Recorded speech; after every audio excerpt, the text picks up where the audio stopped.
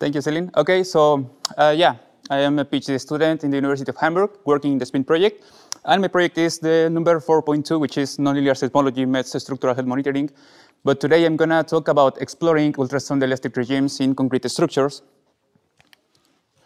And today I'm going to show you one way in which these three different elasticity theories can complement each other in the task of understanding or describing more accurately the physical state of materials for construction, specifically reinforced concrete.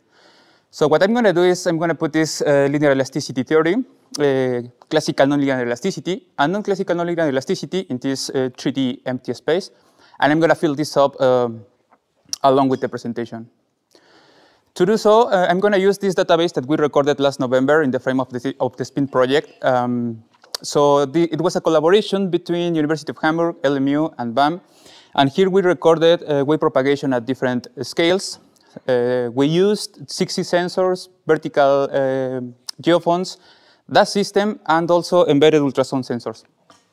There you can observe the structural distribution of this bridge and also the location of these ultrasound sensors. So we have two pairs in the north side and two pairs in the south side.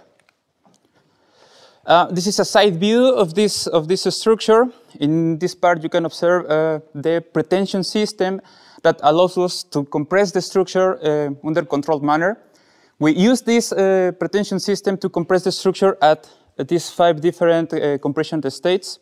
And at each compression state, we made 2 different experiments. The first one, which is represented by the line, black line, corresponds to information that we recorded when the bridge was in a rest state. So no external perturbation besides the compression.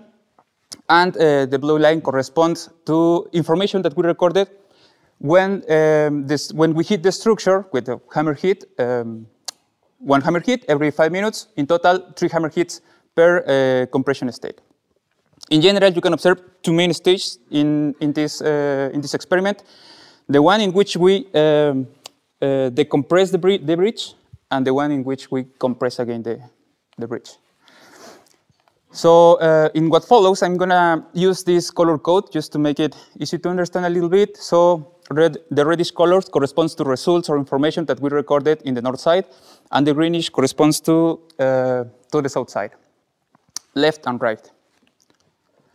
So I'm going to start analyzing these results in terms of linear elasticity. To do so, I'm going to use the concept of P-wave velocity.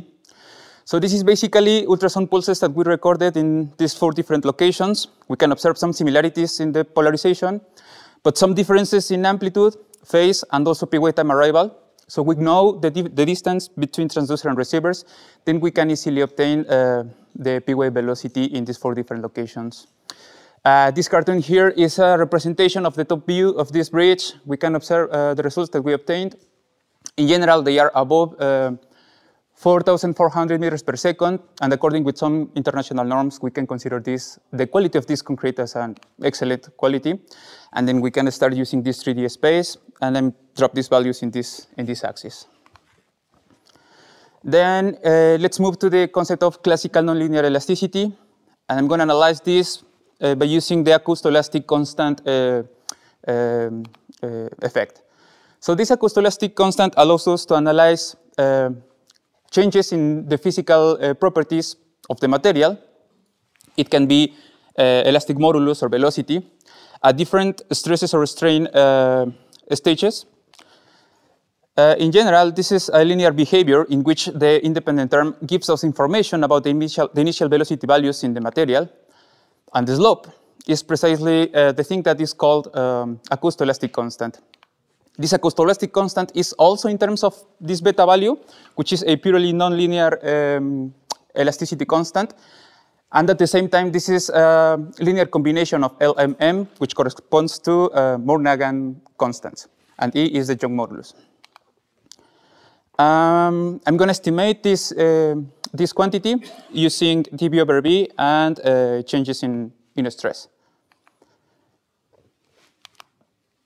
And this is the thing that we have here, vertical axis dB over V, horizontal axis compression states. This is the information that we estimated when we release the pretension in the structure. This is the fitting that I obtained. Therefore, the acoustoelastic constant. Now this is the information that I obtained when we compress again the structure, and we can obtain another different acoustoelastic constant. So at each location, we can estimate two different acoustoelastic constants. And we can do the same thing in all the 4 different locations. So by now, we're just considering the acoustoelastic constant with best fitting. We can observe these values here. So we have alpha 1, 1. 1 corresponds to the direction in which the wave is propagating, and the other suffix corresponds to the direction of the deformation. We can observe high acoustoelastic constants in the north side, low in the south side. And yeah, we can drop these values again in this space. Now, finally, we can analyze also non-classical nonlinear effects. And I'm going to use the concept of slow dynamics to do that. So slow dynamics is basically this relaxation process in which the physical properties of the material tends to recover its original values after it has been perturbed. So we can estimate these relaxation curves with the information that we recorded of the hammer hits. And of course, we can use these mathematical models to try to estimate these relaxation times in the structure. This is the mathematical model that I'm going to use. This is still a work in progress because we have like 96 different relaxation curves that are different in many senses. So we're still analyzing this type of data.